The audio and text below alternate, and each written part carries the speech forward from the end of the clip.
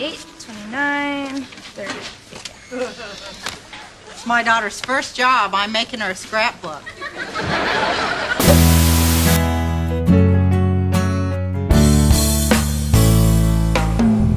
I think every day was one of those days. I really do, because I think the same personalities that made the show what it was were these incredible personalities off stage too. And part of the excitement of it was, I mean, here you have John Goodman, who's this amazing comedian, more physical comedian, and Roseanne, who's more of a verbal wordsmith. And to have the two of them kind of bouncing off each other was just really exciting. And we would all just be laughing all day because it was almost like a friendly competition, like who is gonna be the funniest, you know? And, but this, I'd say my favorite Roseanne story is, I guess it was the late 80s or early 90s or whatever it was, and kind of like these short haircuts were in. You know, it's kind of the rage to have a short, I don't know, not like Mia Farrow short, but a short haircut. And I really wanted to cut my hair. And so I met with the producers. I wanted to be cordial about it, so I met with the producers and I said, I'd like to do this. I'd like to get my hair cut. And they said, no, I don't think it's a good idea, because I think that people like long hair and that you should have long hair on the show. And I was a teenager, so of course that pissed me off.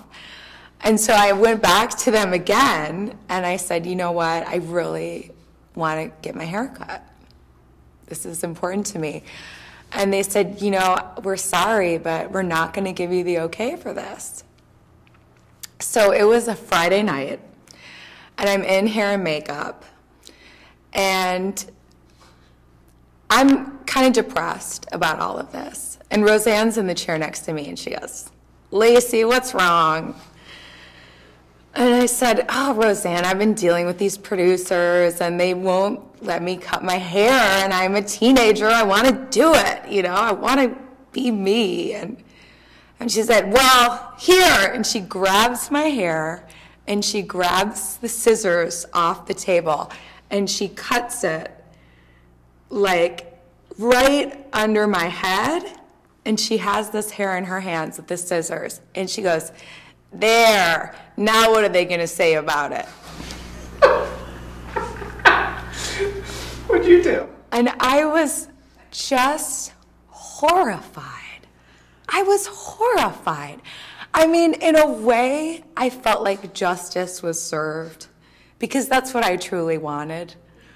But the means, the savage means by which that happened was just so intense. And, you know, the guy was there, and then I went downstairs and I said, I saw the producers. I said, ask Roseanne about it.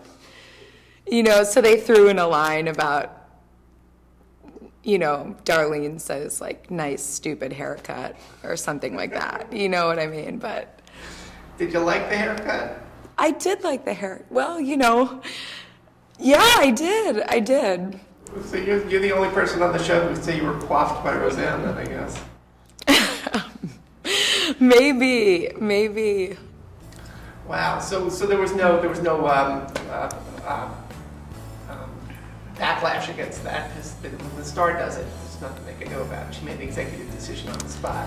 That's right. She was the queen, and the queen had the last word.